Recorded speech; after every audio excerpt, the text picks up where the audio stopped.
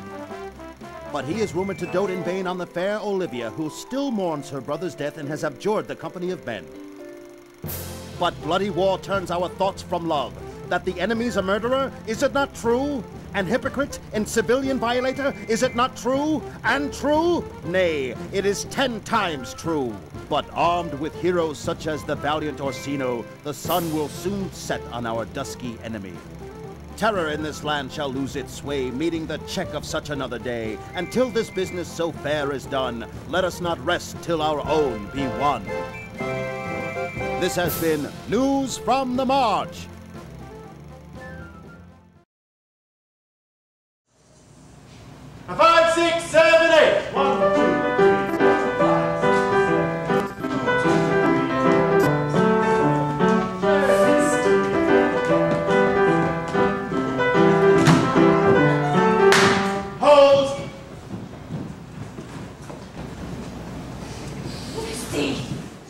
5, 6, 5, 6, 7, 8. 1, 2, 3, 4, 5, 6. Nay, either tell me where thou hast been, or I will not open my lips so wide as a bristle may enter, in way of thy excuse. My lady will hang thee for thy absence. Let her hang me. He that is well hanged in this world needs to fear no cause. Make that good. He shall see none to fear. A good Lenten answer.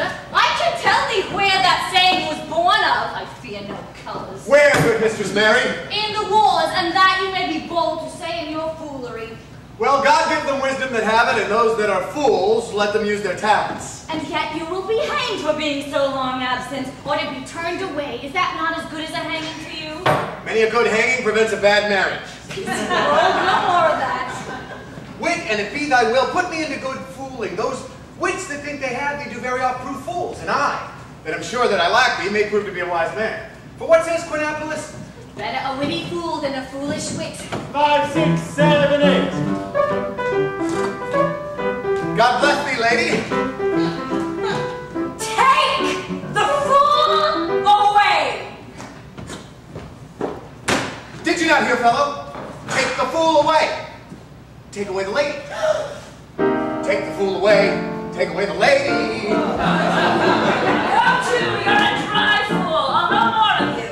Besides, you grow dishonest. 2 faults, Madonna, that drink and good counsel will amend. Forgive the dry fool drink, then is the fool not dry. Bid the dishonest man mend himself and be men's. He's no longer dishonest. We cannot let the botcher mend him. Anything that's mended is but patched.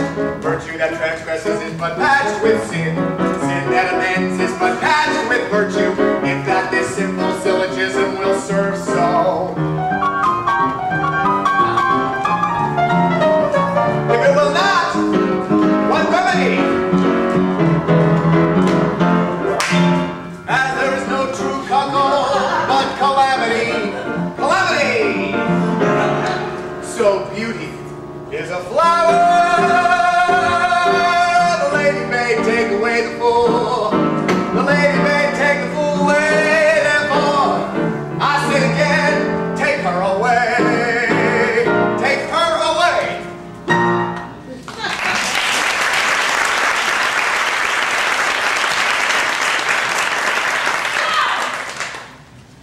I made them take away you.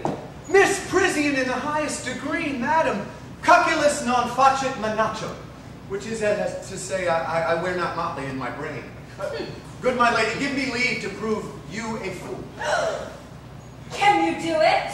Dexterously, good Madonna. Make your proof. I must catechize you for it.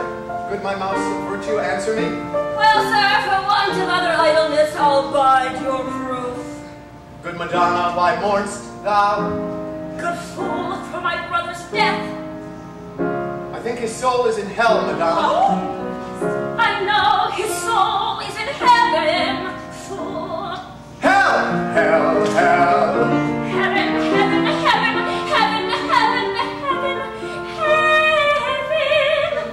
Oh. The more fool you, Madonna, to mourn for your brother's soul being in heaven.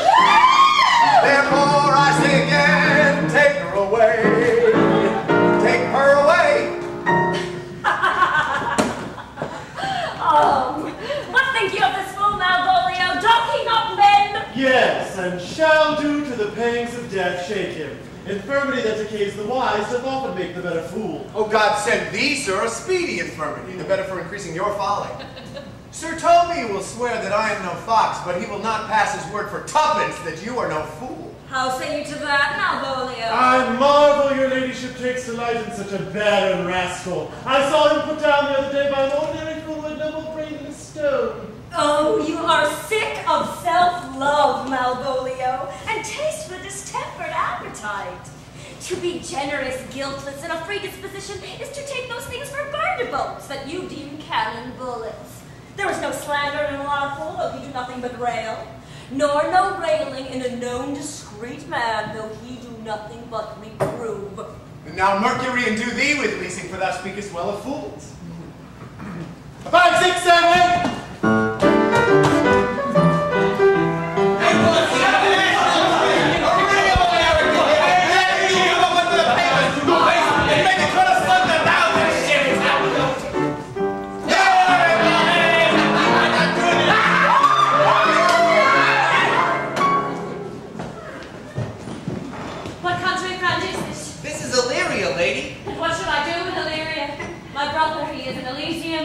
Perchance he is not drowned. What think you, sailor? It is perchance that you yourself were saved. Oh, my poor brother. And so perchance may he be. True, madam. And to comfort you as chance, assure yourself. After our ship did split, I saw your brother, most provident in peril, bind himself, courage and hope both teaching him the practice, to a strong mast that lived upon the sea, where like Orion on the dolphin's back, I saw him hold acquaintance with the waves so long as I could see. For say so there's gold. If music be the fruit of love, play on. If we exacerbate that surfeiting, the appetite may sicken and so die. That strain again, it had a dying fall. Oh, it came over my ear like the sweet sound that breathes upon a bank of violets, stealing and giving odor. Enough, no more, 'tis not so sweet now as it was before. Oh, spirit of love, how quick and fresh art thou, that notwithstanding thy capacity, receiveth as the sea, nor enters there of what validity, and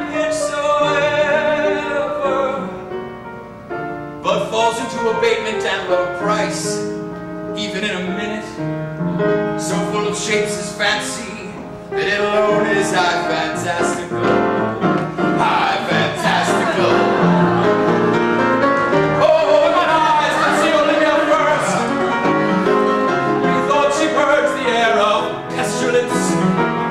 That instant was I turned into a heart, and my desires, like fell and cruel hounds, e'er since pursued me, e'er since pursued me, pursued me.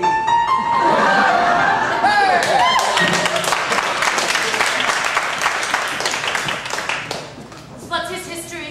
Orsino? Orsino. I have heard my father name him. He was a bachelor then. Oh, and so is now. Or was so very late ago. About a month ago, I went from hints, and then 'twas fresh in rumor. As you know, what great ones do, the less will prattle of. That he did seek the love of fair Olivia. What's she? A virtuous maid, daughter to a count, that died some 12 months since, then leaving her in the protection of his son, her brother, who shortly also died. For whose dear love, they say, she hath abjured the company in sight of men. If music be Give food of food.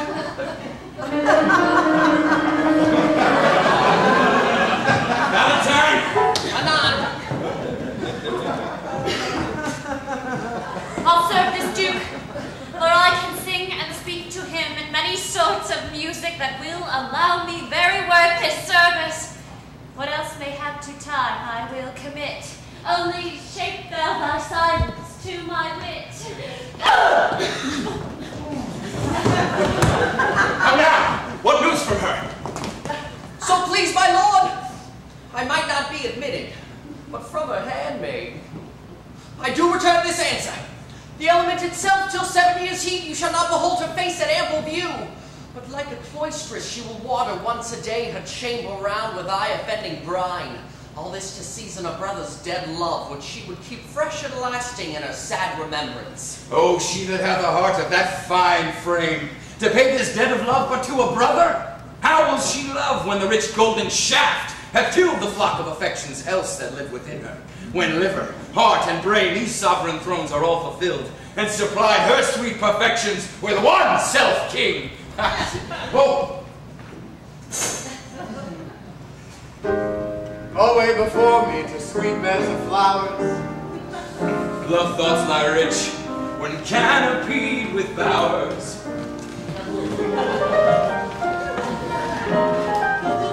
Sir Toby! Ladies! Ladies!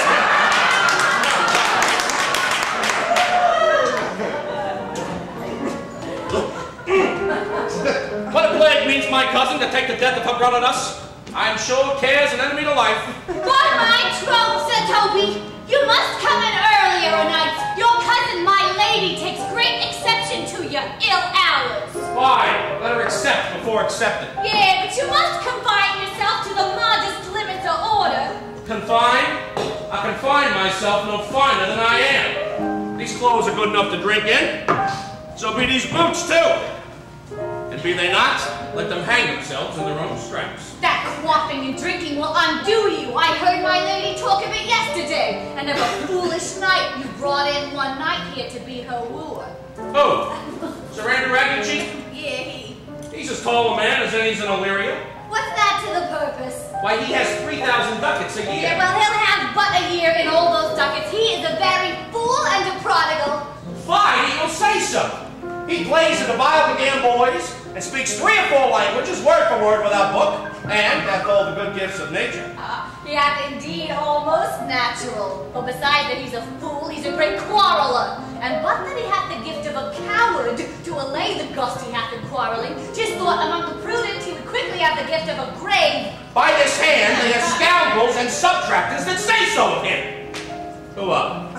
They that add, moreover, he's drunk nightly in your company. With drinking healths to my cuz. I'll drink to her as long as there's a passage in my throat and drink in Illyria. He's a coward and a cloistrel that will not drink to my cuz till his brains turn to the tone like a parish cock. Yeah.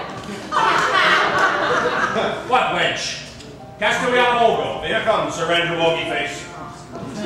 Sir Toby Belch, how now, Sir Toby Belch? Sweet Sir Andrew. Yes, you fair shrew. You too, sir. Accost, Sir Andrew, accost. What's that? My cousin's chambermaid. Good Mistress Accost, I desire better acquaintance. My name is Mary, sir. Good Mistress Mary Accost. You mistake, knight. Accost is front her, board her, woo her, assail her. By my troth, I would not undertake her in this company. Is that the meaning of accost? Be ye well, gentlemen. And thou let what so, Sir Andrew, wouldst thou might never draw sword again? And you part so, mistress, I would I might never draw a sword again. Fair lady, do you think you have fools in hand? Sir, I have not you by the hand. Marry, but you shall have. And here's my hand. Why, sir, thought is free. I pray you bring your hand to the buttery bar and let it drink. Wherefore, sweetheart? What's your metaphor? It's dry, sir. I think so. I'm not such an ass, but I can't keep my hand dry. What's your jest? A dry jest, sir. Are you full of them? Aye, sir. I have them at my fingers' ends. Marry, now I let go your hand. I'm bound. Oh, knight, thou lackest a cup of canary. When did I see thee so put down? Never in your life, I think. Unless you see canary, put me down. Methinks sometimes I have no more wit than a Christian or an ordinary man has. But I am a great eater of beef, and I believe that does harm to my wit. No question. And I thought that I'd forswear it. I'll ride home tomorrow, Sir Toby. Pourquoi, my dear knight? What is pourquoi? Do or not do? I would I had bestowed that time of the tongues that I have in fencing, dancing, and bear baiting. Oh, had I but followed the arts. Then hast thou had an excellent head of hair. Why would that have mended my hair? Past question, but thou seest it will not curl by nature. But it becomes me well enough, does it not? Excellent! It hangs like flax on a distaff. And I hope to see a housewife take it between her legs and spin it off. I love thee with adorations, with fertile tears and groans that thunder love the sighs of fire.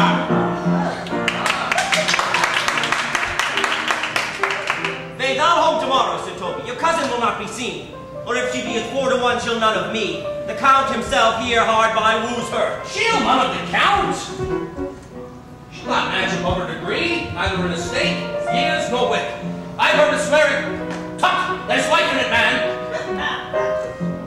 I'll stay a month longer. I am a fellow with the strangest mind in the world. I delight in masks and revels, sometimes altogether. Art thou one of these kickshaws, knight? As any in Illyria, whatsoever he be, under the degree of my betters, and yet I will not compare with an old man. What is thy excellence in the galleon, knight? Faith, I can cut a caper. And I can cut the mutton to it. And I think I have the back trick as simply as strong as any in Illyria. Wherefore are these things in? Wherefore have these gifts a curtain before? I like to take dust like Mr. Small's picture. Why must I go to the church in a galleon and come home in a Toronto? My very walk should be a jig. I would not so much as make water but in a syncopace. What dost thou mean, man? Is it a world to hide virtues in? I could think by the excellent constitution of thy name that it was formed under the star of a galleon. Aye, 'tis strong. And it doesn't differ well in a flame-colored stock. Shall we set about some rebels? What shall we do else? Were we not born under Taurus? Taurus that sides and hearts. Thou said it is legs and thighs. Let me see the caper!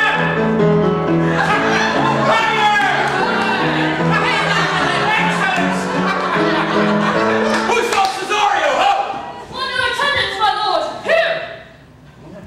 Stand you a while aloof, Cesario. Thou knowest no less but all. I have unclasped thee the book even of my secret soul. Therefore, good youth, address thy gate unto her. Be not denied access. Stand at her gate and tell her, there thy fixed foot shall grow till thou have audience. Sure, my noble lord, if she be so abandoned to her sorrow as it is spoke, she will never admit me. Be clamorous and leave all civil bounds rather than make unprofited return. Say I do speak with her, my lord. What then? Oh, then unfold the passion of my love. Surprise her with discourse of my dear faith. It shall become thee well to act my woes. She will attend it better in thy youth than in a nuncio of more grave aspect. Most radiant, exquisite, and unmatchable beauty. I think not so, my lord. Dear lad, believe it. For it shall yet belie thy happy years that say thou art a man. Diana's Thy lip is not more smooth and rubious. Thy small pipe is as the maiden's organ, shrill and sound, and all the semblance of a woman's parts. I know thy constellations are right apt for this affair. Prosper well in this, and thou shalt live as freely as thy lord, to call his fortunes thine. I'll do my best to woo your lady.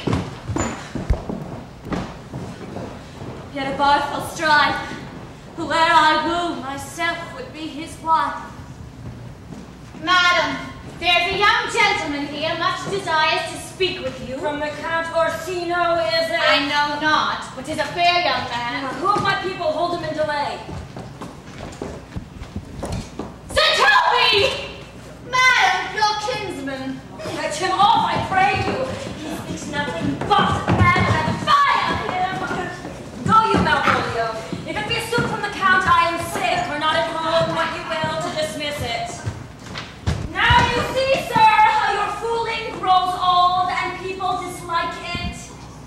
By mine honor, half drunk. What is he at the gate, cousin? Gentlemen. A gentleman. What gentleman? Is a gentleman here? Plague on these pickled herring. Have outside! Good, Sir Toby. Cousin, how have you come so early by this lethargy? Lechery? I defy lechery. There's one at the gate. Aye, marry, what is he? Let him be the devil and he will. I care not. Give me strength, say I. Oh well, that's all one. He's in the delivery of drink. Go look after him. Madam, yon young fellow swears he will speak with you. I told him you were sick. He takes on him to understand so much and therefore comes to speak with you. I told him you were asleep. He seems to have a foreknowledge of that too and therefore comes to speak to you. What is to be said to him, madam? He's fortified against any denial. Tell him he shall not speak with me. Has been told so, and says he'll stand at your door like a sheriff's post to be the supporter to a bench, but he will speak with you. What kind of man is he? Why, as mankind. What manner of man? A very ill manner he'll speak with you, will you or no? What personage in years is he? Not old enough for a man, nor young enough for a boy. As a squash before 'tis a peas cod, or a cooling when 'tis almost an apple, 'tis with him in standing water between boy and man. He's very well favored and speaks very shrewishly. One would think his mother's milk were scarce out of him. Let him approach. Gentlemen! Give me my veil. Come. We'll once more hear Orsino's embassy.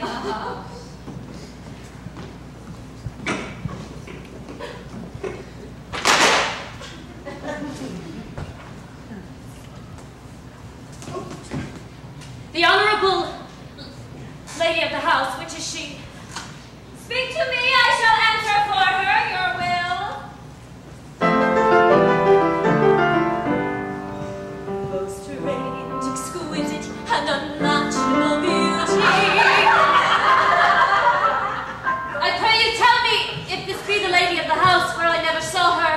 I would be loath to cast away my speech, for besides it is excellently well penned, I have taken great pains to con it.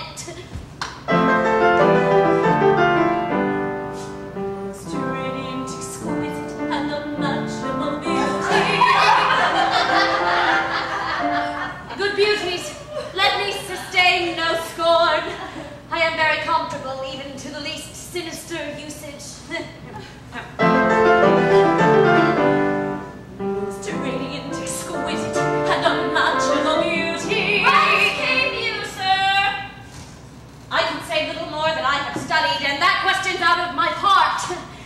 Good gentle one, give me modest assurance if you be the lady of the house, that I may proceed in my speech. Most radiant, exquisite, and unmatchable beauty. Are you a comedian?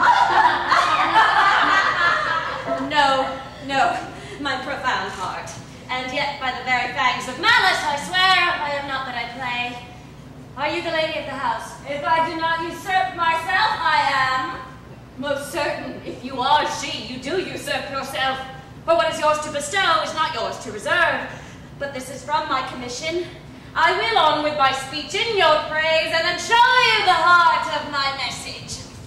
Most radiant, exquisite, and unmatchable beauty. What is important in it? I forgive you the praise. Alas, I took great pains to study it, and 'tis poetical.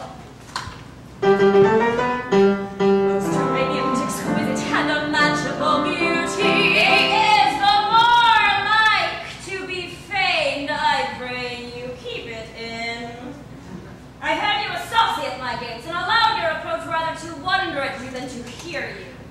If you be not mad, be gone. If your reason be brief, 'tis not that time of moon with me to make one into a skipping a dialogue. Will you hoist sail, sir? Here lies your way. No, good swabber, I am to hull here a little longer.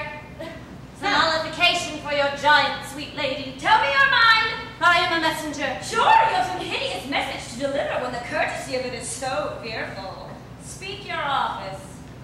It alone concerns your ear. I bring no overtures of war, no taxation of homage. I hold the olive in my hand. My words are as full of peace as matter. Yet, you begin rudely. What are you? What would you? The rudeness that hath appeared in me have I learned from my entertainment. What I am and what I would are as secret as maidenhead. To your ears, divinity, to any others, profanation. Give us this place alone. We will hear this divinity. Now, sir, what is your text?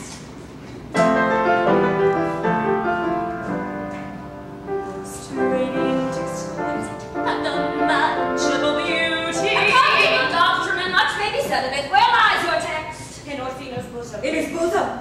In what chapter of his bosom? To answer by the method, in the first of his heart. Oh! I have read it. It is heresy. Have you no more to say? Good madam, let me see your face. Have you any commission from your lord to negotiate with my face? You are now out of your text. But we will draw the curtain and show you the picture. Look you, sir. Such a one as I was this present is not well done. Excellently done, if God did all. 'Tis ingrained, sir. 'Twill endure wind and weather. 'Tis beauty truly blend, whose red and white nature's own sweet and cunning hand laid on. Lady, you are the cruelest she alive, if you will lead these graces to the grave and leave the world no coping. Oh, oh, sir.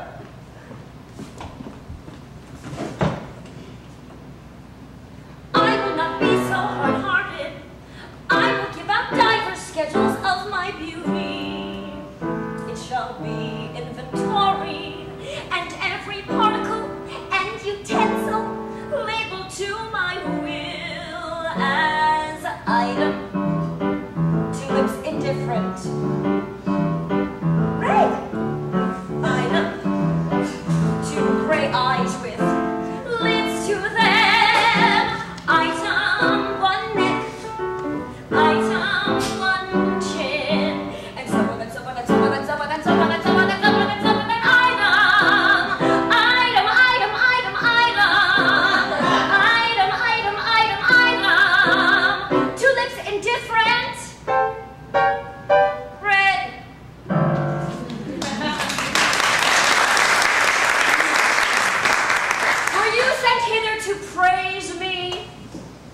What you are. You are too proud. But yet, if you were the devil, you are fair. My lord and master loves you dearly. Oh, such love could be but recompensed though you were crowned the nonpareil of beauty. How does he love me? He loves me with adoration, with fervent tears, with girls that thunder love.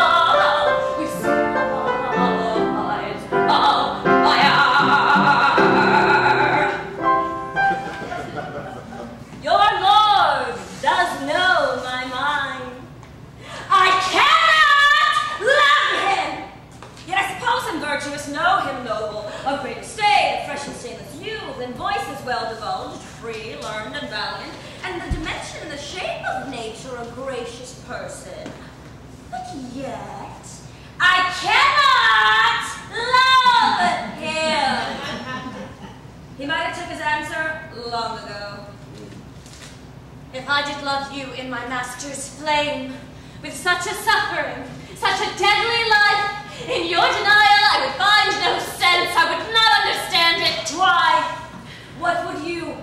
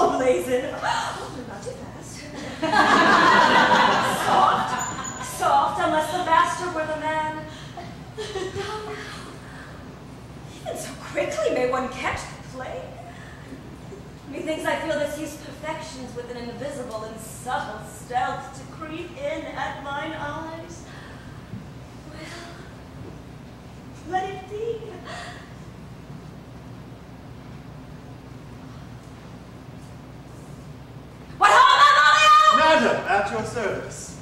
Run after that same Peeves messenger, the county's man. He left his ring behind him. Would I or not, tell him I'll none of it. Desire him not to flatter with his lord, nor hold him up with hopes. I am not for him. If that the youth will come this way tomorrow, I'll give him reasons for it. Hide him, Malvolio! Madam, I will. I do I know not what, and fear to find mine eye too great a flatterer for my mind. Fate, show thy force. Ourselves we do not owe. What is decreed must be, and be this so.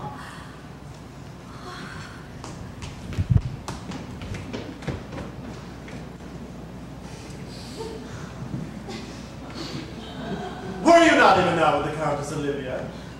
Even now, sir, on a moderate pace, I have since arrived but hither. She returns this ring to you, sir. You may have saved me my pains to have taken it away yourself. She adds, moreover, that you should put your lord into a desperate assurance show none of him. And one thing more, that you never again be so hardy as to come again in his affairs, unless it be report his taking of this. Receive it so. She took the ring of me, I'll none of it. Come, sir. You peevishly threw it to her, and her will is that it should be so returned. If it be worth stooping for, there it lies, in your eye. If not, be it his that finds it.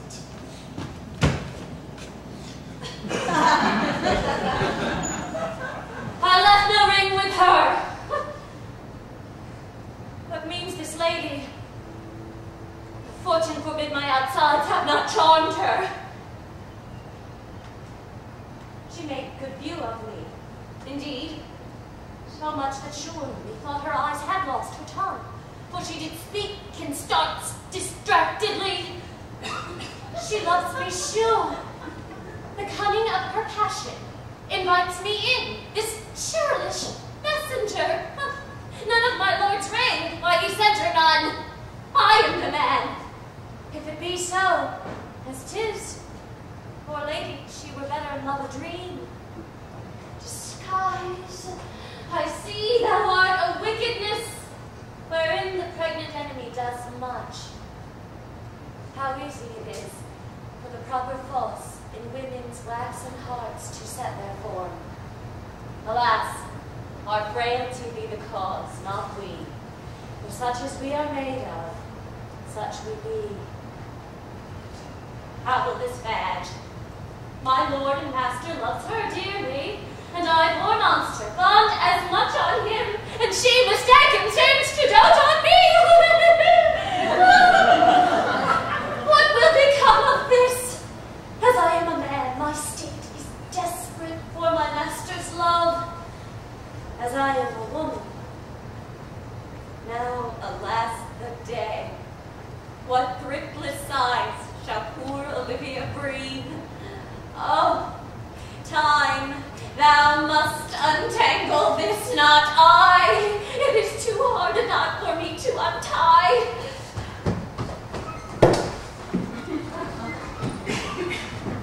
Does not our life consist of the 4 elements? Faith, so they say, but I think it rather consists of eating and drinking. Thou art a scholar. Let us therefore eat and drink. Marion, I say, stupid wine. The fool and babe! Oh, how now, my hearts. Did you never see such a picture of we three? Excellent! This is the best fooling when all is done. Come, fool, a song. Come on, there is 6pence for you. Let us have a song. There's a testral of meat. Will you have a love song or a song of good life? A love song. A love song. I can't love a good life. Whoa, mistress mine, where are you roaming? Oh, stand here, your true love's coming, that can sing both high and low. Trip no further, pretty sweeting, journeys end in lovers' meeting. Every wise man's son doth know. Excellent, good, darling. Good, good.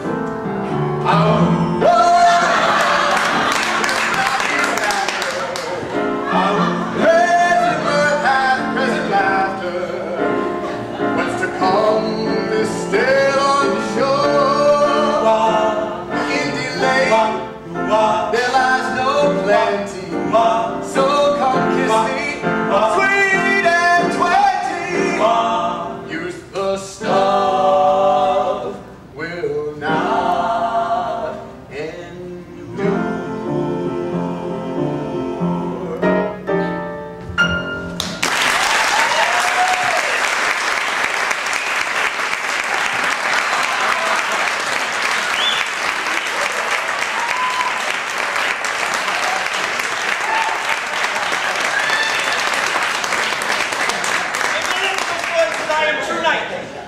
Contagious breath. Sweet and contagious of faith.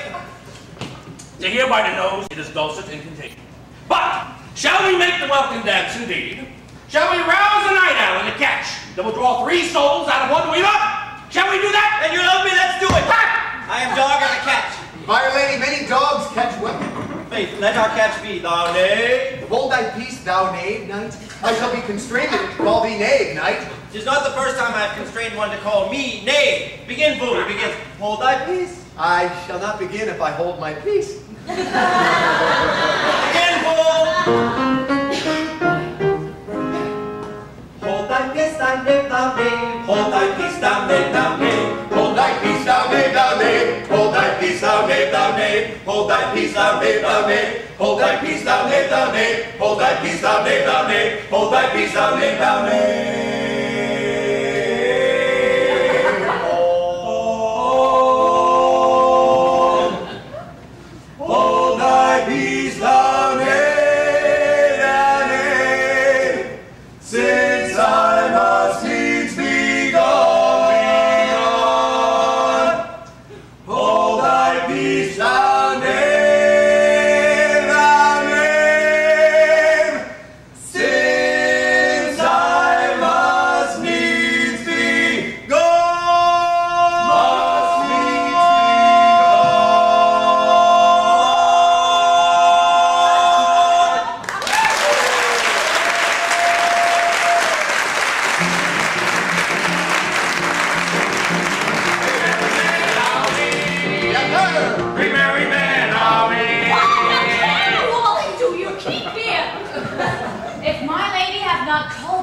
Steward Malvolio and bid him turn you out of doors, never trust me. My lady's a Catian, we are politicians, and Malvolio is a Ramsay. Am not I consanguineous? Am I not of her blood? Tilly Valley, lady. Good brother man in Babylon, lady, lady. Good brother man in Babylon, lady. My masters, are you mad or with arms? Have you no wit, manners, nor honesty? Is there no respect of place, persons, nor time in you? We did keep time, sir, in our catches. Step up! We merry men are we. We merry men are we. I must be round with you. My lady bade me tell you that though she harbors you as her kinsman, she's nothing allied to your disorders. If you can separate yourself and your misdemeanors, you are welcome to the house. If not, and it would please you to take leave of her, she's very willing to bid you farewell. Farewell, dear heart, since I must needs be gone. Hey, good to Toby. His eyes do show that his days are almost gone. Is it even so? But Sir Toby, there you lie. This is much a credit to you. shall I let him go? What if you do? Shall I let him go and spare not? Oh, no, dare not. At a time, sir, you lie. Art any more than a steward? Thus thou think, because thou art virtuous, there should be no more cakes in ale. By St. Anne, and ginger shall be hot in the mouth, too. Thou art of the right. Go, sir, rub your chain with crumbs. A stoup of wine, Mariah. Mistress Mary, if you prized my lady's favor anything more than contempt, you would not give means for this uncivil rule. She shall know it. By this hand. Now shake your ears! then to break promise with him, and make a brew with him. Do it, Knight! I'll write thee a challenge, or I'll deliver thy indignation to him by word of mouth. Sweet Sir Toby, be patient for tonight. Since the youth of the Count was today with thy lady, she is much out of quiet. But Monsieur Malvolio, let me alone with him. If I do not gull him into a nayward and make him a common recreation, do not think I am wit enough to lie straight in my bed. I know I can do it. Possess us? Possess us? Tell us something of him. Marry, sir, sometimes he's a kind of a Puritan. Oh, and I thought that I'd beat him like a dog. What, for being a Puritan? Thy exquisite reason, dear Knight. I have no exquisite reason for it, but I have reason good enough. What wilt thou do? I will drop in his way some obscure epistles of love, wherein, by the color of his beard, the shape of his leg, the manner of his gait, the expression of his eye, forehead, and complexion, he shall find himself most feelingly personated. I can write very like my lady, your coz.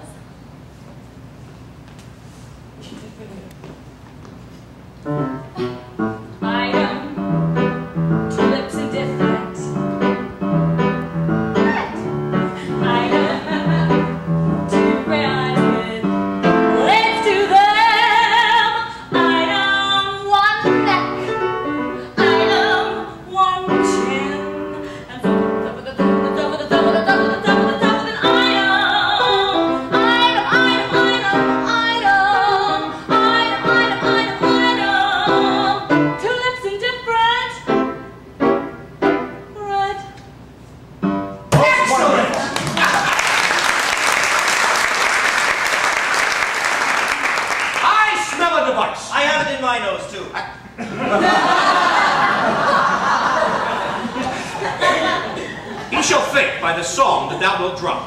Comes from Olivia, and that she is in love with him. My purpose is indeed a horse of that color. And your horse shall make him an ass. Ass, I doubt not. Oh, it will be admirable. Sport royal, I warrant you. I know my physic will work with him. Let me plant you two, and let the fool make a third, where he shall find the letter.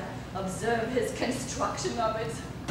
Farewell. Good night, and peace and love. Before me, she's a good wench. Oh, she's a beagle. True bred and one that adores me. What of that? I was adored once too.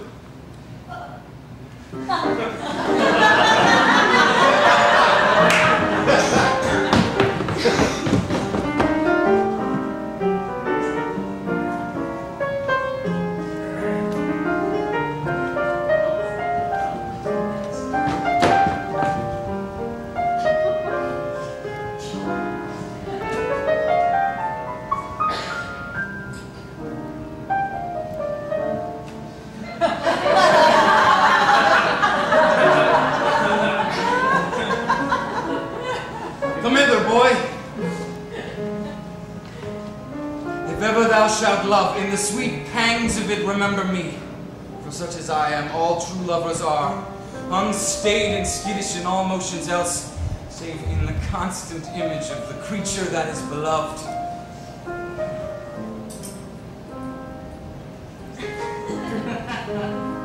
How dost thou like this tomb?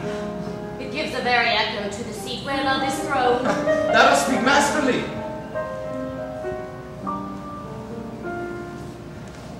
My life upon it, young though thou art, thine eye hath stayed upon some favor that it loves. Hath it not, boy? A little, by your favor. What kind of woman is it? Of your complexion. She's not worth thee, then. What years it, faith? About your years, my lord. Too old, by heaven. Let still the woman take an elder than herself. So wears she to him, so sways she level in her husband's heart. For boy, however we do praise ourselves, our love is more skittish and unfirm, more longing, wavering, sooner lost and worn than women's are. I think it well, my lord. Then let thy love be younger than thyself, or else thy affection cannot hold the bent. For women are as roses, whose fair flower being once displayed, doth fall that very hour. And so they are, alas that they are so, to die even when they to perfection grow. Once more, Cesario, get thee to yon same sovereign cruelty. Tell her My love, more noble than the world, craves not quantity of dirty lands. The parts that nature hath bestowed on her tell her I crave as giddily as fortune. But 'tis that miracle and queen of gems that nature pranks her in attracts my soul.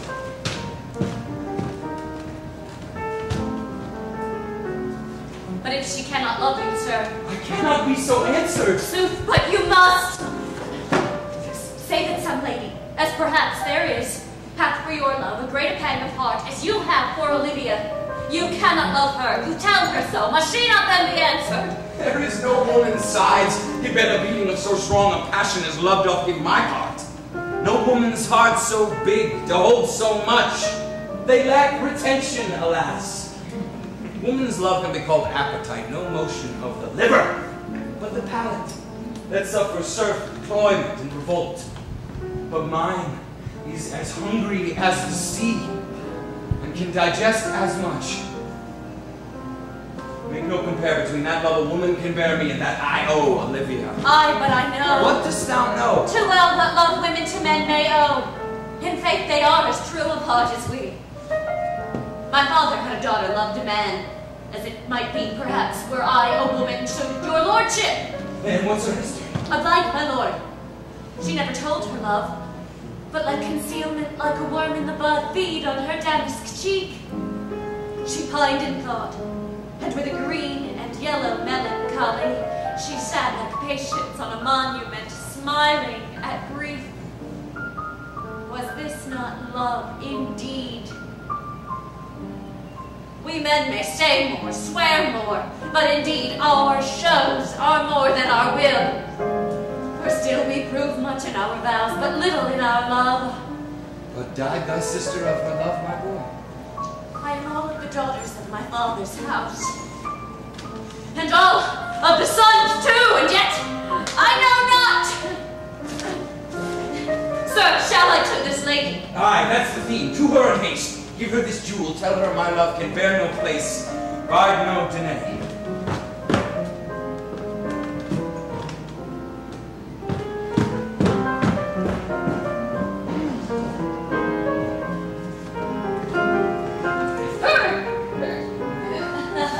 Safety, gentlemen! To you, sir! Dis vous garde, monsieur! Et vous aussi, votre servitude? I hope you are, sir, and I am yours. Will you encounter the house, monsieur? My cousin is desirous you should enter, if you'll trade me to her. I am bound to Olivia, sir. I mean, she is the list of my voyage. Taste your legs, sir. Put them to motion. Most excellent admirable lady, the heavens reign older lonely. That youth's a rare courtier. Heaven's rain! Well, My matter hath no voice but to your own most pregnant and vouchsafed ear. odors, pregnant, and vouchsafed. I'll get them all three already. Remain, now we... Leave me to my hearing!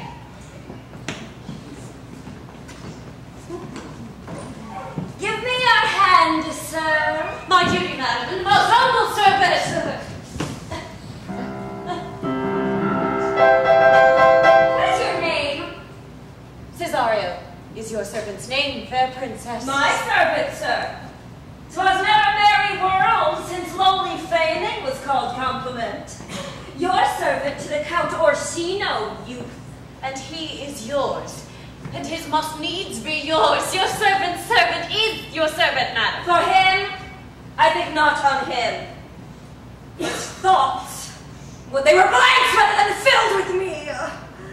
I come to whet your gentle thoughts on his behalf. Oh, by your leave, I pray you, I bid you never speak again of him. But were you to undertake another suit, I had rather hear you to solicit that than music from the sphere. Dear lady, Give me leave, beseech you. I did send, after the last enchantment you did hear, a ring in chase of you. So did I abuse myself, my servant, and I fear me, you. Under your hard construction must I sit, To force that on you in a shameful cunning which you knew none of yours, what made you think? Have you not set mine honor at the stake, and baited it with all the unmuzzled thoughts that tyrannous heart can think? To one of your receiving enough is shown. A cypress, not a bosom, hideth my heart. So, let me hear you speak. I pity you. That's a degree to love. No, Mother Christ, which is a proof that very oft we pity our enemies. Oh, why then methinks 'tis time to smile again. O world, how apt the poor are to be proud. If one should be a prey, how much better to fall before the lion than the wolf. Be not afraid, good youth, I will not have you. And yet when wit and youth has come to harvest, your worm is alike to reap a proper man. There lies your way due west, then westward ho. Grace and good disposition attend your ladyship. You'll nothing, madam, to my lord by me. Stay, I prithee. Tell me what thou thinkest of me. That you do think you are not what you are. Oh, if I think so, I think the same of you. Well, then you are right. I am not what I am. Oh, I'm what you are as I would have you be. Would it be better, madam, than I am? No! I wish it might be, for now I am your fool. What a deal of scorn looks beautiful in the contempt and anger of his lip. A murderous guilt shows not itself more soon than love that would seem hid. Love's night is noon, says I, by the roses of the spring, by maidhood, honor, truth, and everything I love thee so. Let Margaret all my pride, nor wit, nor reason can my passion hide. Do not extort thy reasons from this clause, for that I will not therefore test no cause. But rather reason thus, with reason fetter. Love sought is good, but given unsought, better. By innocence, I swear, and by my youth, I have one heart, one bosom, and one truth, and that no woman has, nor never none shall be mistress of it, save I alone. And so adieu, good madam. Nevermore will I my master's tears to you deplore.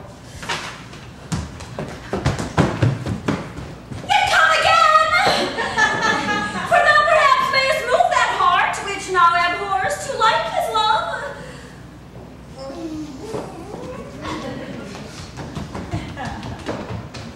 Peace down, hold thy peace down, Get ye all three into the box tree.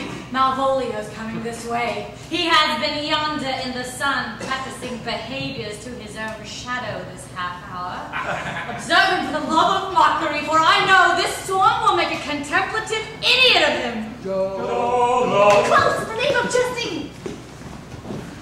Lie now. There, for here comes the trout. They must be caught with tickling.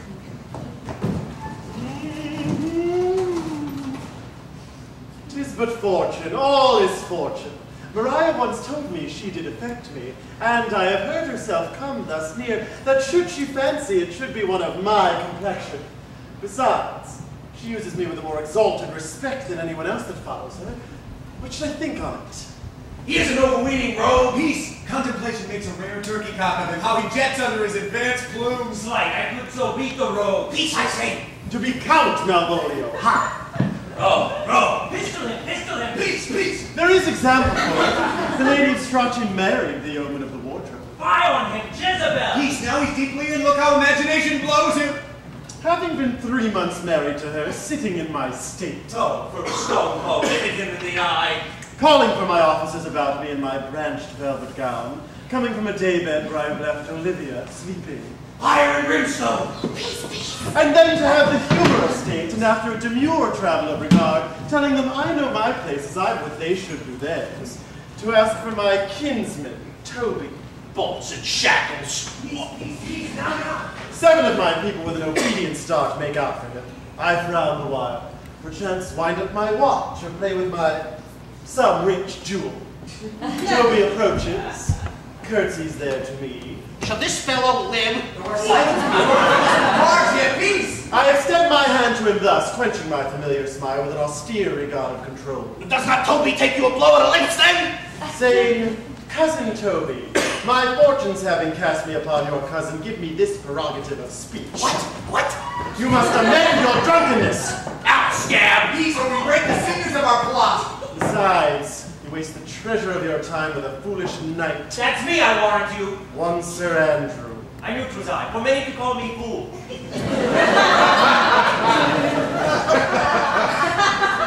What employment have we here?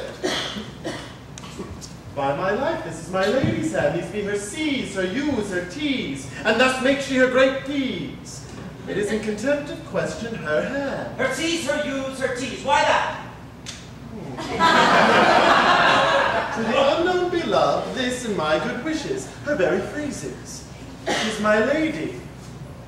To whom should this be? This wins him liver and all. Joe knows I love blue. Lips do not move. No man must know. I may command where I adore. Joe knows I love blue. Doobie-doobie-doo. Silence like a Lucrease knife. With bloodless stroke my heart doth gore. M-O-A-I,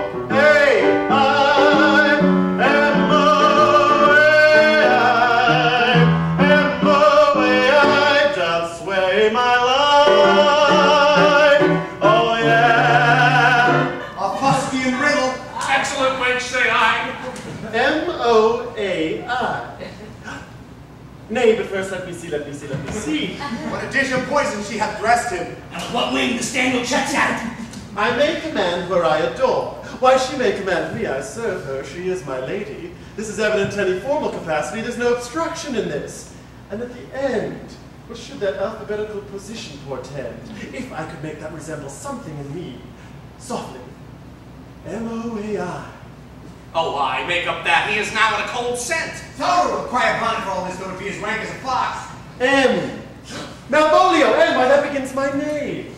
I'm not saying when working out, the curve is excellent, it falls. M. But then there is no consonancy in the sequel. It suffers under probation. A should follow, but O does. And O shall end, I hope. I'll cudgel him and make him cry, oh. And then I comes behind.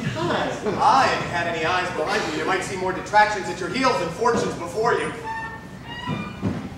M-O-A-I. This suffers under this edge. This makes no sense at all. Oh, thus follows prose.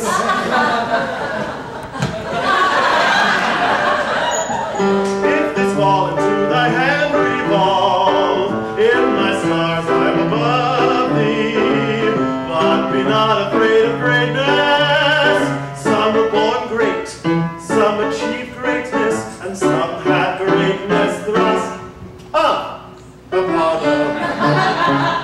The opposite with a kinsman, surly with servants, and thy tongue-ting arguments of state. Put thyself into the drink of singularity.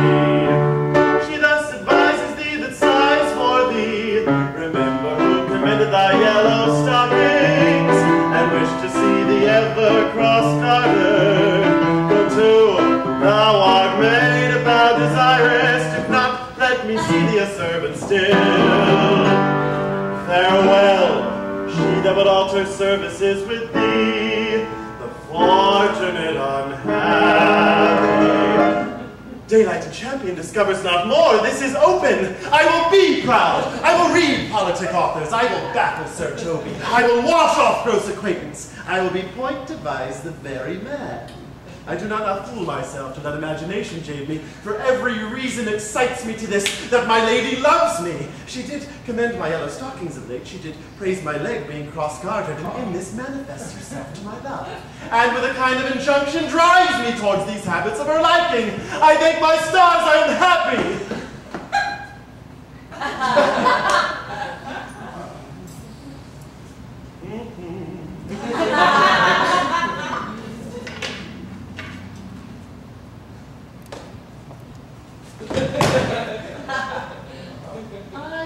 be strange, stacked in yellow stockings and cross-gartered, even with the swiftness of putting on. Jove, my stars be praised. Oh, here lies a postscript.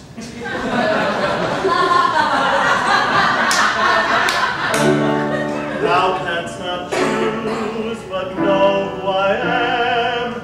If thou entertainest my love, let it appear in thy smiling. Thy smiles become thee well, therefore in my presence still smile, dear my sweet, I pray thee. Jove, I thank thee. I will smile.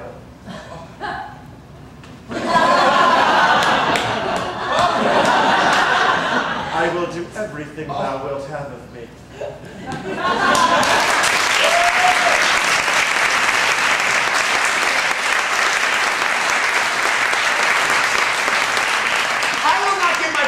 For a pension of thousands to be paid from the Sophie. I can marry this wench for this device. So could I too. And ask for no other dowry with her but such another jest. Nor I neither. Noble gull-catcher. Wilt thou set thy foot on my neck? Or am I either. Shall I play my freedom a trade trip and become thy bond slave? Or I either.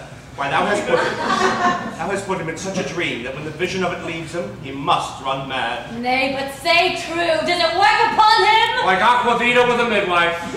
You will then see the fruits of the sport mark his first approach before my lady. He will come to her in yellow stockings and to the collar she abhors, and cross-gartered, a fashion she detests, and he will smile upon her, which will now be so unsuitable to her disposition, being addicted to a melancholy as she is, it cannot but turn him into a notable contempt. If you will see it, follow me. To the gates of Tartar, thou most excellent devil of wit. I'll make one too.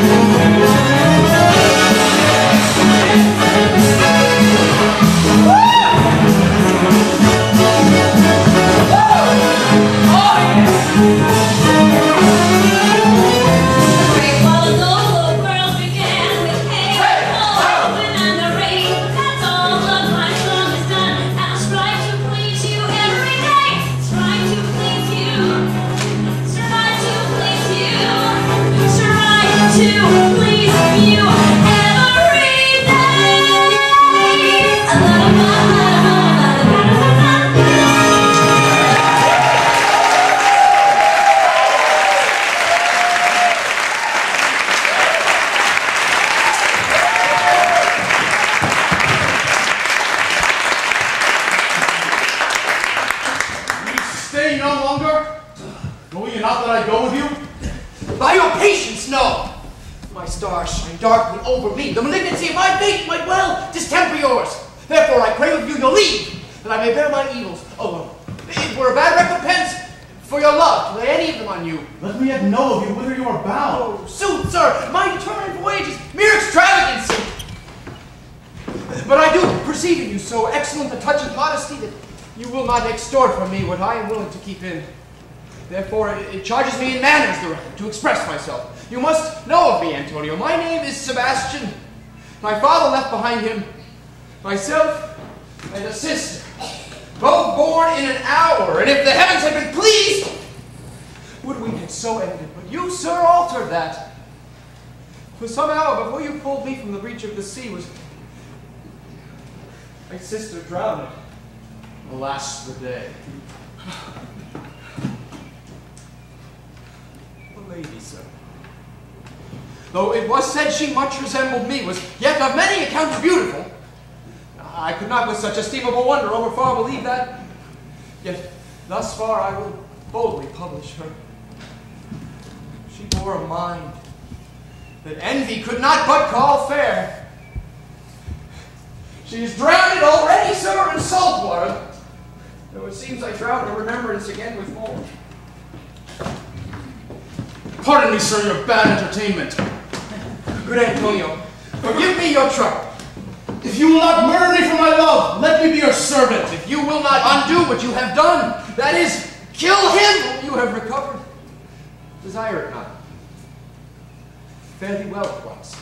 My bosom is full of kindness, and I am yet so near the manners of my mother that upon the least occurrence more, mine eyes will tell tales of me.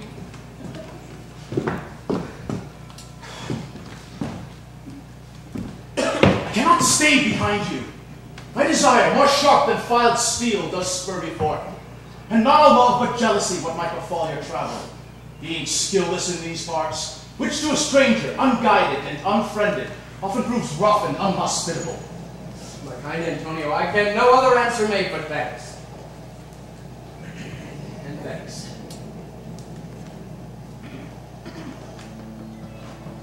And ever thanks.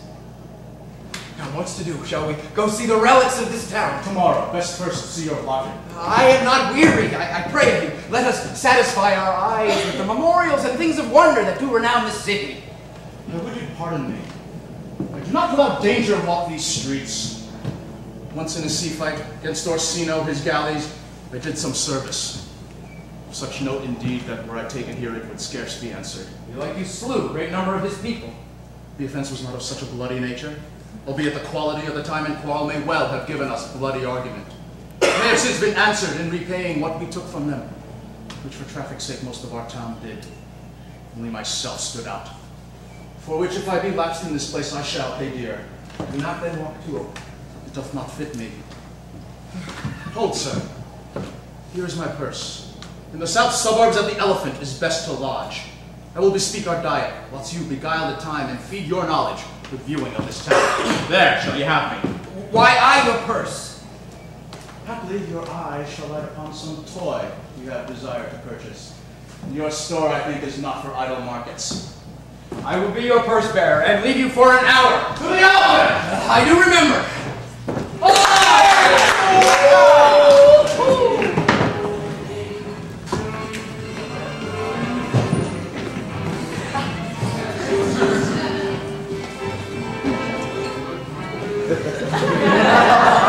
No, faith, I'll not stay a jot longer. Thy reason, dear Venom. Give thy reason. You must need yield your reason, Sir Andrew. I saw Olivia do more favors to the Count's serving man than ever she bestowed upon me. I saw it. Did she see thee the while, old boy? Tell me that. As plain as I see you now. Well, this was a great display of love in her toward you.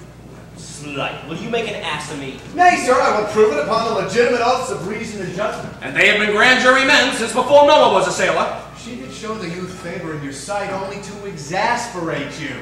To awake your dormouse valor, to put fire in your heart and brimstone in your liver. You should have then accosted her, and with some excellent jests, fire new from the mint, you should have banged the youth into dumbness. This was looked for at your hand, and this was balked. The double guilt of this opportunity you have let time wash away.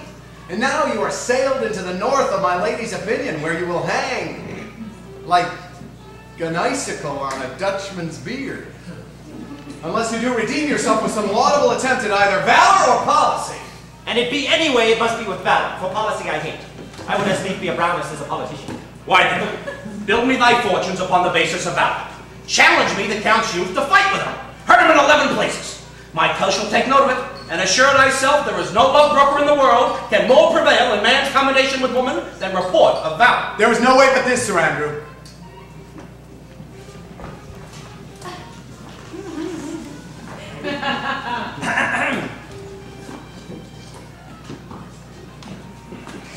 Will either of you bear me a challenge to him? Go! Write it in a martial hand. Be cursed and brief. Does no matter how witty, so it be eloquent and full of invention. Talk him with the license of ink. If thou vowest him some thrice, it shall not be amiss. And as many lies as will lie on thy sheet of paper, set him down. Go, about it. Let there be gold enough in thy ink, though the write with the goose pen, 'tis no matter. About it, go! This is a dear mannequin to you, Sir Toby. I have been near to him, lad. Some 2,000 strong or so. You shall write a rare letter, but you'll not deliver it. Never trust me, then, and by all means stir on the youth to an answer. I think oxen and wain ropes cannot held him together. For Andrew, if he will open, and you find so much blood in his liver as will clog the foot of a flea, I'll eat the rest of the anatomy. And his opposite, the youth, shows in his visage no great presage of cruelty. For the youngest friend of 9 comes. He's in yellow stockings. And cross-gartered? Most villainously. You have not seen such a thing as 'tis. I can hardly forbear hurling things at him. I know my lady will strike him. If she do, he will smile and take it for a great favor. Oh, God!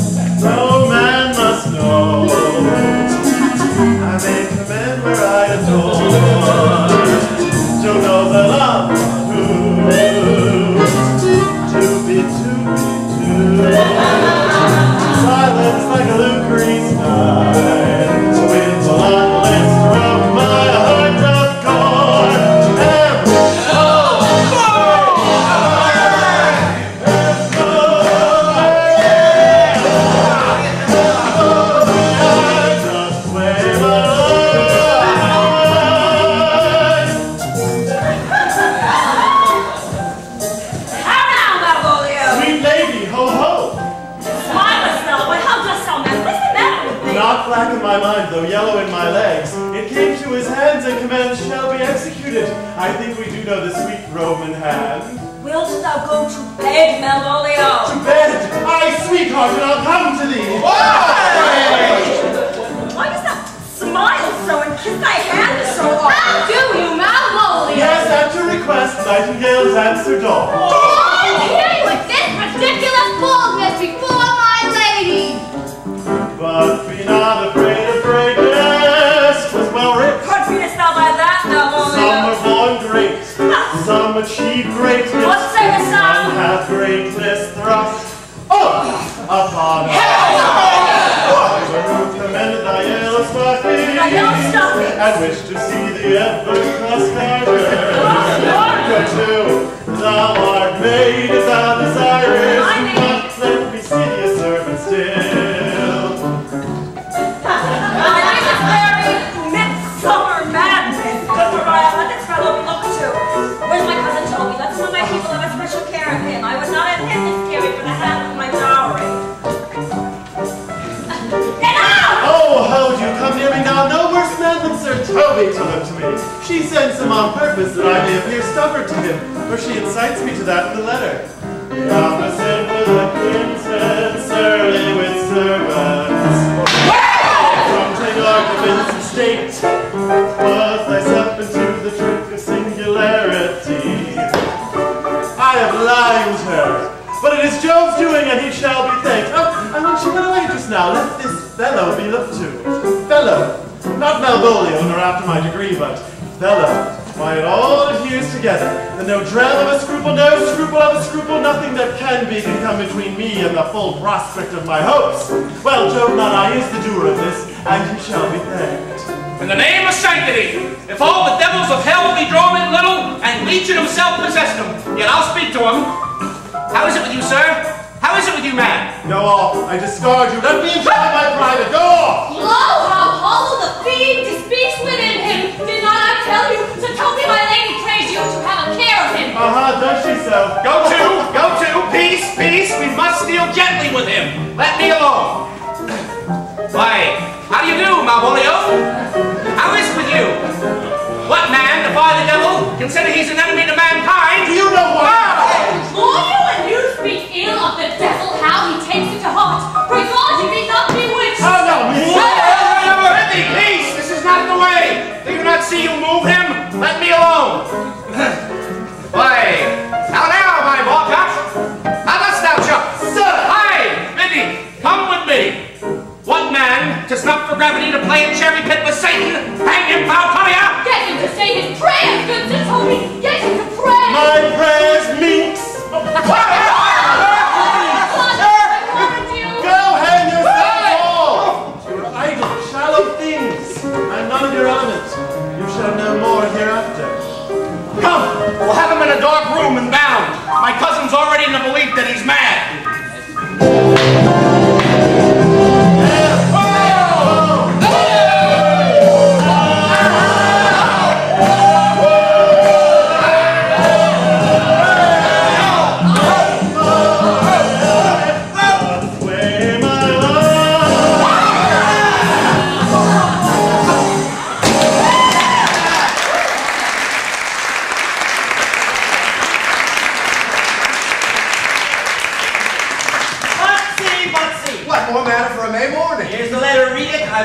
Vinegar and pepper in it. Oh, is it so saucy?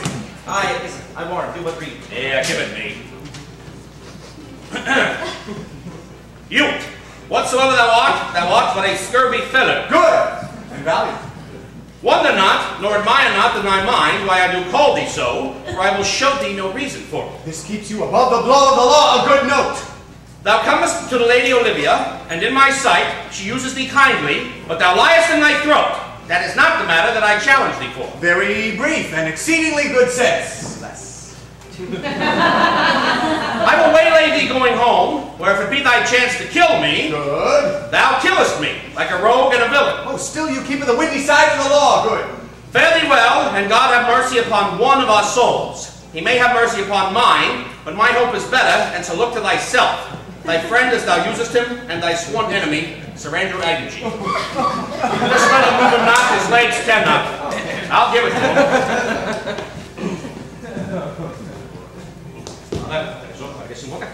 Go!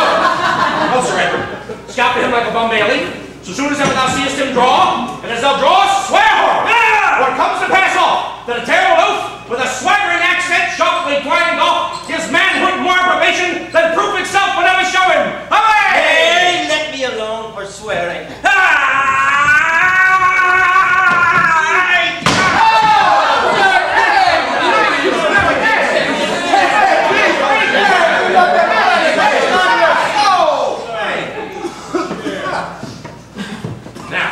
Will not I deliver his letter.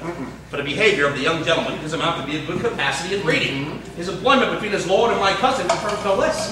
Therefore this letter, being so excellently ignorant, will breed no terror in the youth. He will find it comes from a clodhole.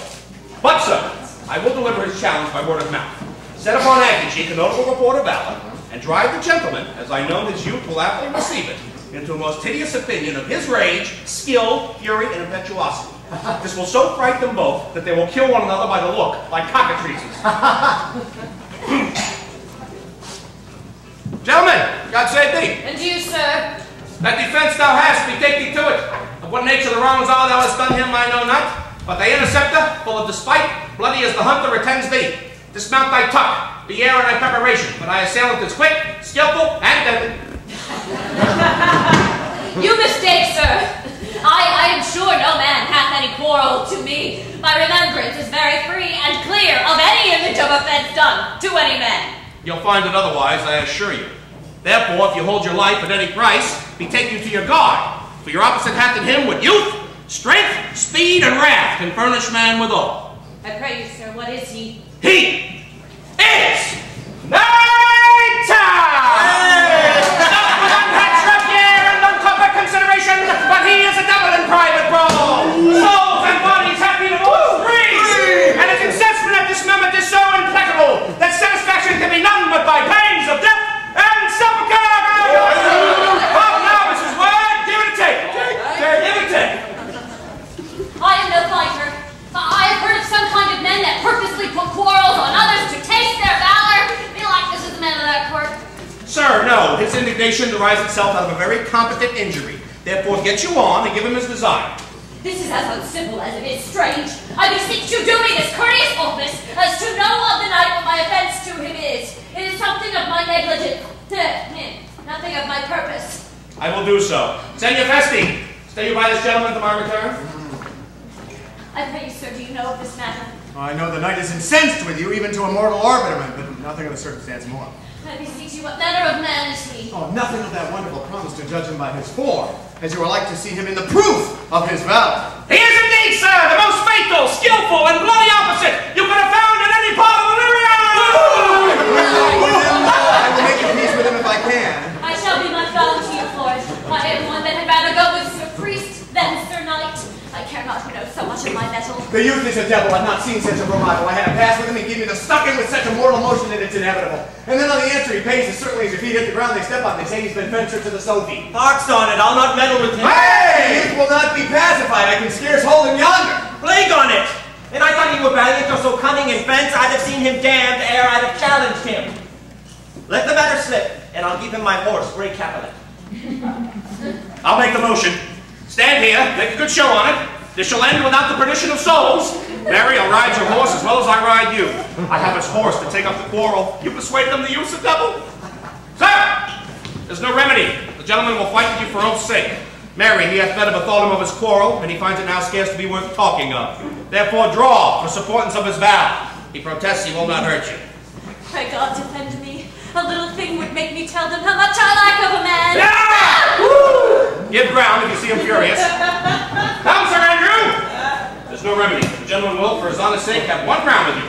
He cannot by the duello avoid it. But he's promised me, as he's a gentleman and a soldier, he will not hurt you. Pray God he keep his oath. Come on! Do it!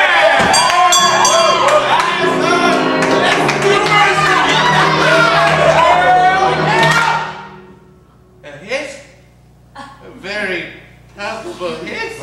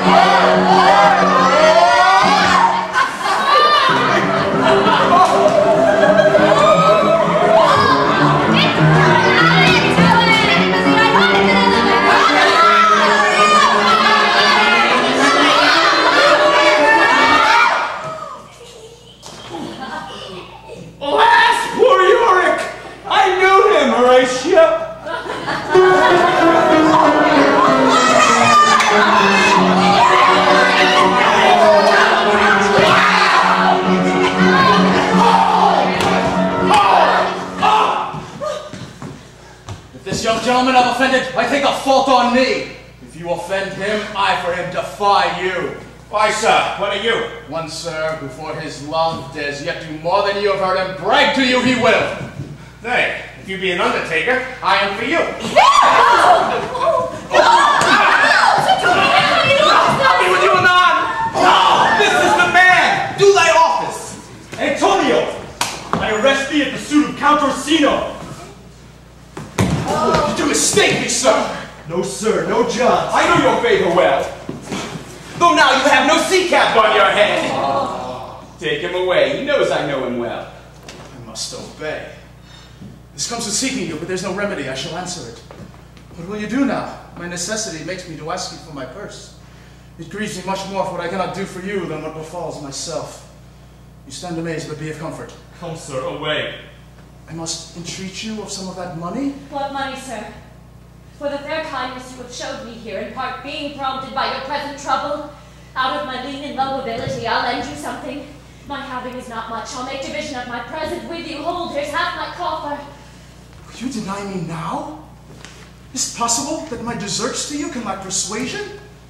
Do not tempt to my misery, lest it may be so unsound a man as to upbraid you with those kindnesses that I have done for you. I know of none, nor know I you by voice or any feature. I hate ingratitude in a man more than lying, vainness, babbling, drunkenness, or any taint of vice whose strong corruption inhabits our frail blood. Heavens themselves. Come, sir, I pray you go! Let me speak a little. This youth that you see here, I snatched one half out of the jaws of death, relieved him with such sanctity of love, and to his image, which methought did promise most venerable worth, did I devotion. What's that to us? The time goes by! Away! How violent I bruise this god! Thou hast done good features shame. In nature there's no blemish but the mind. None can be called deformed but the unkind. Virtue is beauty, but the beauteous evils are empty trunks or flourished by the devil. The man grows mad. Away with him! Come! Sebastian! Come! Sebastian! Sebastian! He named Sebastian. He named me Sebastian. Sebastian. He named Sebastian. I my brother know, yet living in his glass. Even such and so, in favor was my brother, so he went, still in this fashion, color, ornament. Him I imitate, how if it prove tempests are kind, and salt waves fresh in love.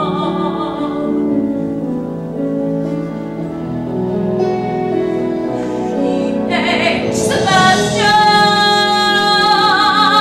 even such and so. Methinks his words do prompt such passion lie, that he believes himself, so do not I prove true imagination, oh, prove true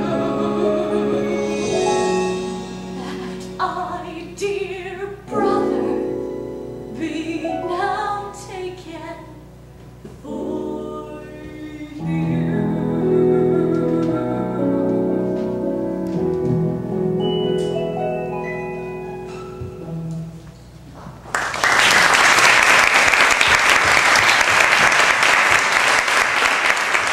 A very dishonest, paltry boy, and more a coward than a hare.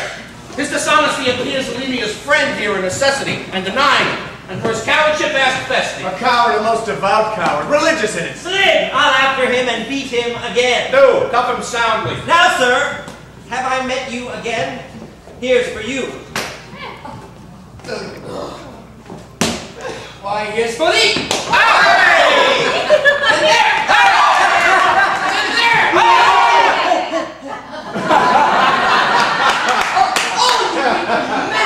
Hey, come, sir. Hold, sir. Hold. Hey, let him alone. I'll go another way to work with him. I'll have an action of battery against him if there be any law in Illyria. Though I struck him first, but it's no matter for that. Let go thy hand! Come, sir. I will not let you go. Oh, I will be free of thee!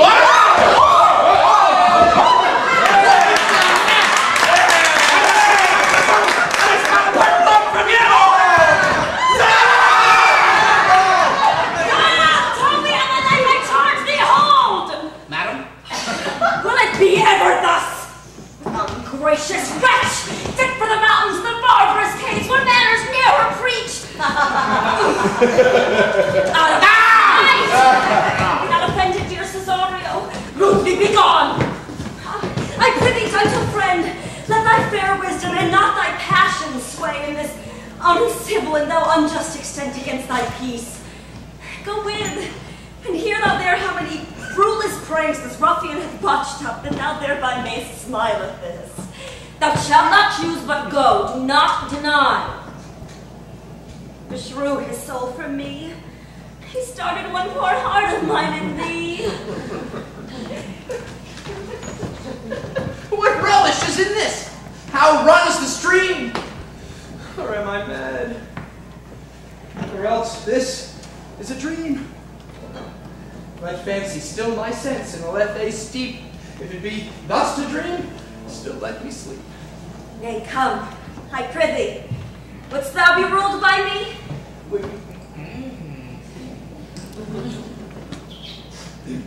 That I will. Oh, say so, and so be.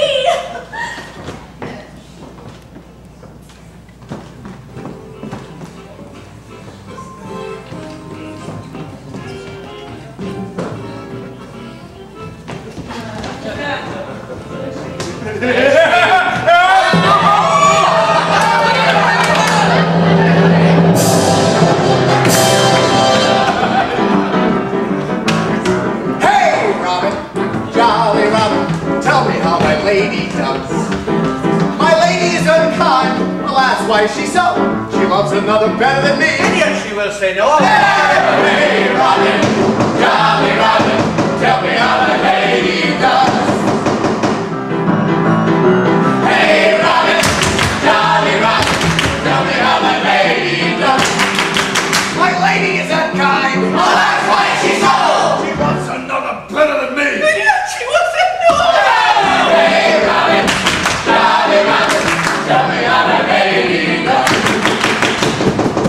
What? Oh, I say peace in this prison. Who calls there? Sartopus, the curate, who comes to call on Malvolio, the lurid thief. Sir Toby, go to my lady. Out, hyperbolical fiend! How vexest thou this man? Talkest thou nothing but of leave? Hey, Robin, jolly Robin, tell me how the lady does. I know this son is Satan! I call thee by the most modest terms, for I am one of those gentle ones that will use the devil himself with courtesy.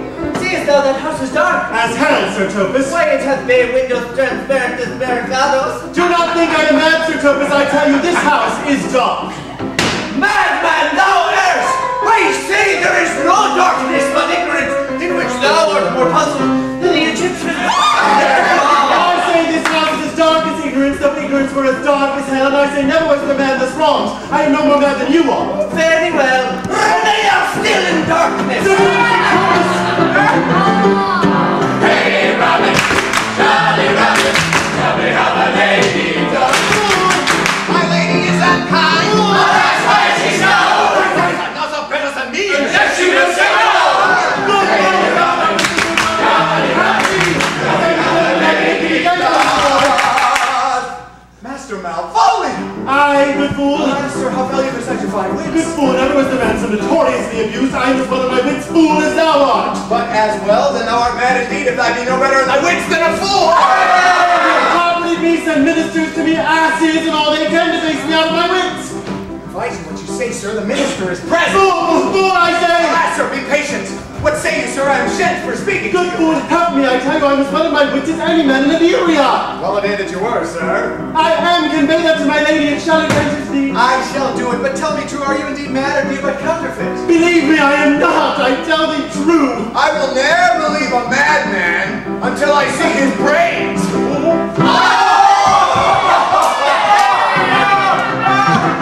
My lady is unkind. Oh, that's why is she so. She loves another better than me, and yet she will say no. I am gone, sir, and anon, sir. Adieu, good man, devil.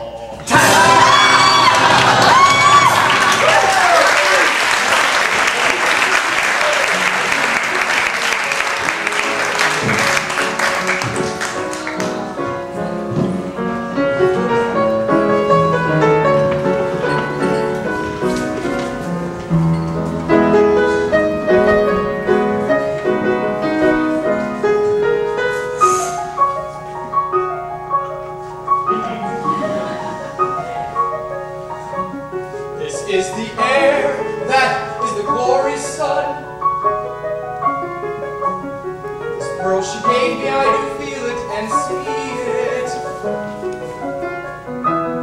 And though 'tis wonder that enwraps me thus, yet 'tis not madness, madness.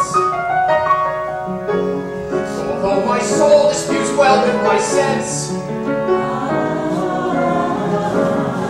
this may be some error, but no madness, madness. Yet doth this accident and flood of fortune so far exceed all instance, all discourse, madness, madness. I am ready to distrust mine eyes, rank with my reason that persuades me to any other trust, but that I am mad, madness, madness. Or else the lady's mad. Yet if it were so, she could not sway her house and her followers live and take back affairs in their dispatch with such a smooth, discreet, and stable bearing as I perceive she does. There's something in it that is deceivable. Madness, madness, madness.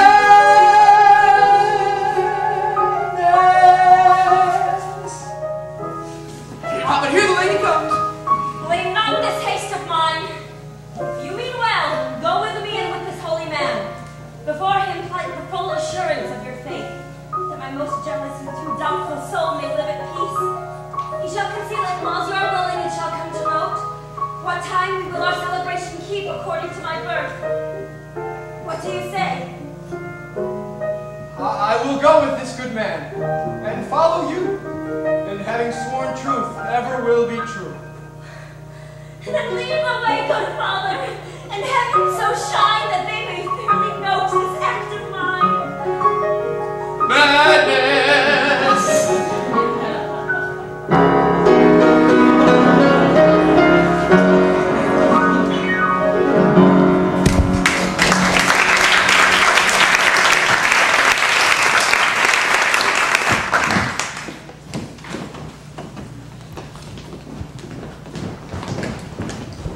Here comes the man, sir, that did rescue me. That face of his I do remember well.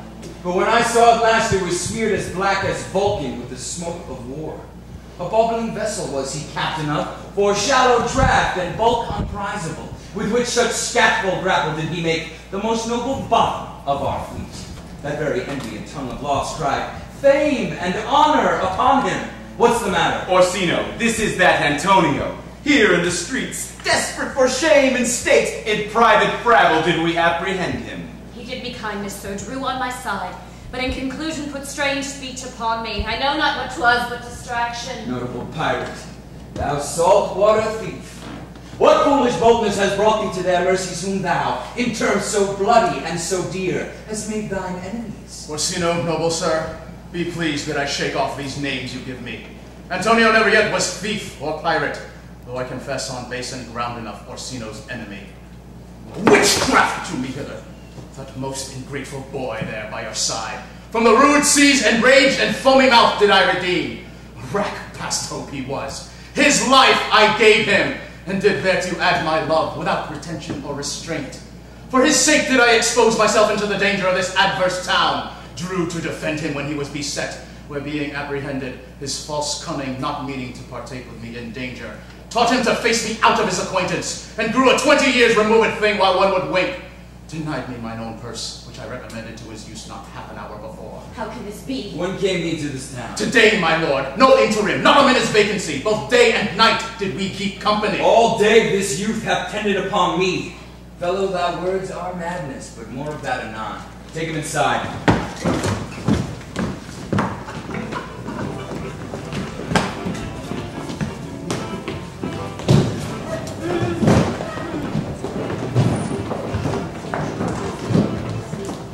Here comes the Countess, heaven walks on earth. Cesario, you do not keep promise with me. Madam. Gracious Olivia. What do you say, Cesario? Good my lord. My lord would speak. My duty hushes me.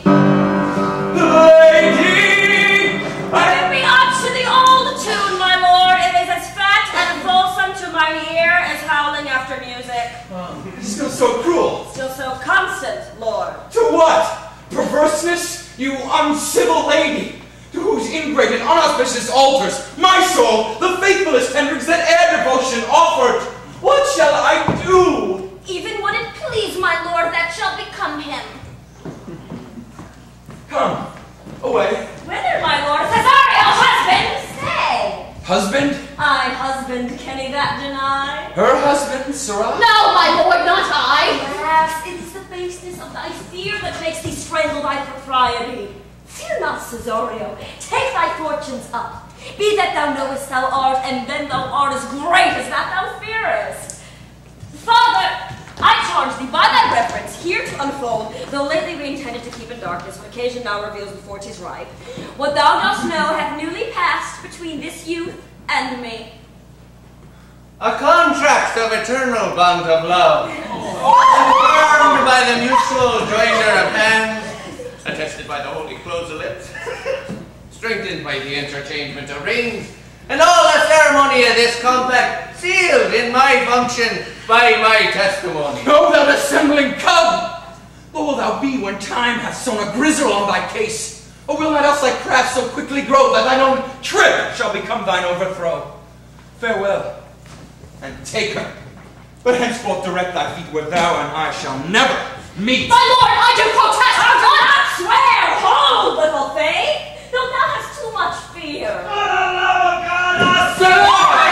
Gentlemen, presently to Sir Toby. What's the matter? He has broke my head across and has given Sir Toby a bloody coxcomb too. For the love of God, your help, I had rather that 40 pound I were at home. Who has done this, Sir Andrew? The Count's gentleman, one Cesario. We took him for a coward, but he's the very devil incarnate. My gentleman Cesario? Odds likely, here he is!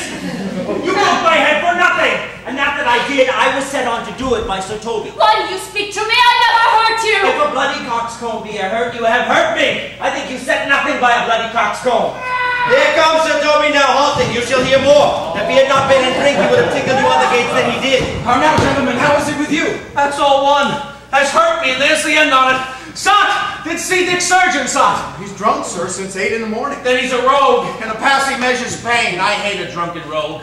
Away with them. Who has made this havoc with them? I'll help you, Sir Toby, for we'll be dressed together. Oh, will you help? An asshead and a coxcomb and a knave. A thin-faced knave, a gull. Get him to bed and let us hurt me look through. I'm sorry, madam, I have hurt your kinsman, but had it been the brother of my blood, I must have done no less with wit and safety. You throw a strange regard upon me. By that I do perceive it hath offended you.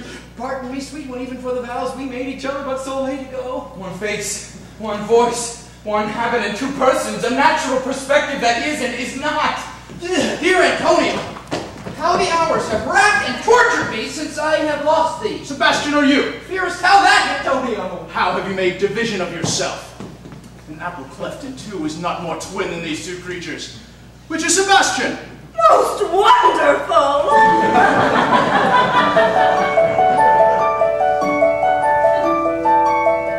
Do I stand there? I never had a brother. Nor can there be that deity in my nature, up here and everywhere. I had a sister, the blind waves and surges have devoured. Of charity, what kin are you to me? What countryman, what name, what parentage? Of Messalene, Sebastian was my mother, such as Sebastian was my brother too. So when he's suited to his watery tomb, if spirits can assume both form and suit, you come to fright us. A spirit I am indeed, but am in that dimension grossly glad, which from the womb I did participate.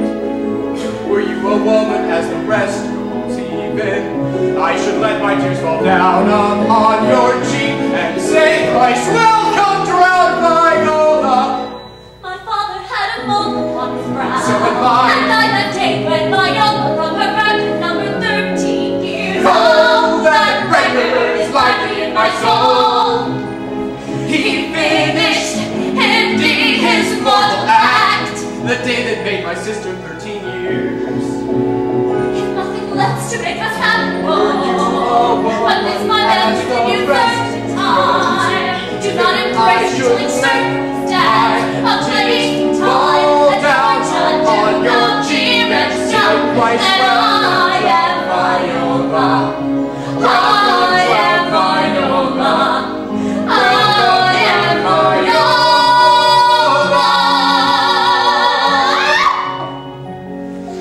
So comes it, lady, you have been mistook. You would have been contracted to a maid. Nor are you therein by my life deceived. You are now betrothed both to a maid and a man. Be not amazed. Right noble is his blood. If this be so, and yet the glass seems true, I shall have share in this most happy wreck. Boy!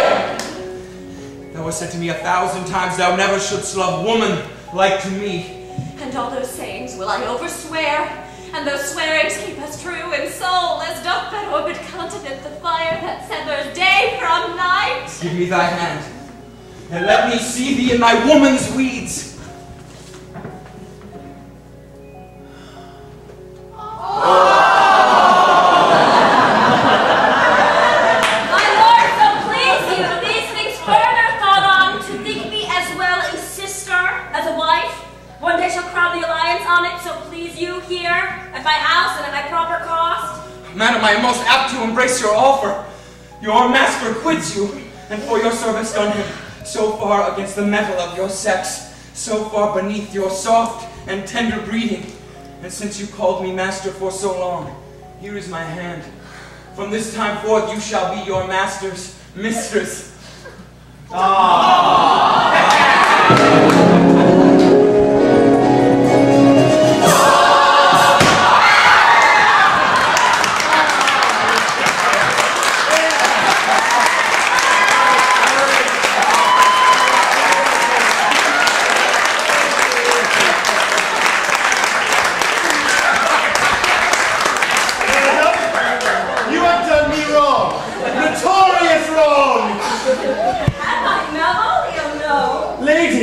You have! Pray, peruse that letter. Write from it if you can, in hand or phrase, or say 'tis not your seal, not your invention. You can say none of this. Well, grant it then, and tell me in the modesty of honor why you have given me such clear lights of favor, bade me come smiling and cross-gartered to you, to put on yellow stockings and frown upon Sir Toby and the younger people, and acting this in an obedient hope, why have you suffered me to be imprisoned, kept in a dark house, visited by the priest, and made the most notorious geck and gull that e'er invention played on? Tell me why! Alas, Malvolio, this is not my writing, though I confess much like the character, but out of question, 'tis Mariah's hand. Oh! Prithee, be content. This practice hath most rudely been passed upon me, but when we know the grounds and authors of it, thou shalt be both the plaintiff and the judge of thine own cause. And away I doth sway my life.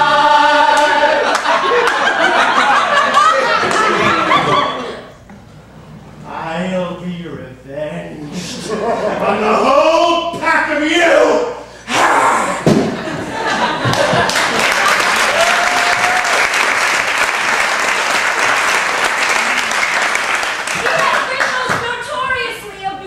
Pursue him and entreat him to a peace. Meantime, sweet sister, you and I shall not part from hence. Cesario, come! For so you shall be while you are a man, but when in other habits you are seen, Orsino's mistress and his fancy's queen.